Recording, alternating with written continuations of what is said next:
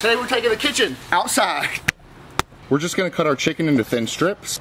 I'm gonna hit that with a little bit of cornstarch, a pinch of salt and pepper. For our marinade, fresh garlic and ginger, soy sauce, sesame oil, a little bit of brown sugar, pineapple juice. Marinade goes in. We're gonna leave a little bit set aside to brush on the grill. We're gonna let this marinate for an hour and I'm gonna go catch some sun. Skewers in water so they don't burn. I like to put the skewer through the chicken a couple times. This is where the magic comes together. You know we need a little pineapple. A few minutes, we're gonna give these a flip. Some of that sauce back on. Some rice, a grilled pineapple, beautiful skewers. Toasted sesame seeds, green onions.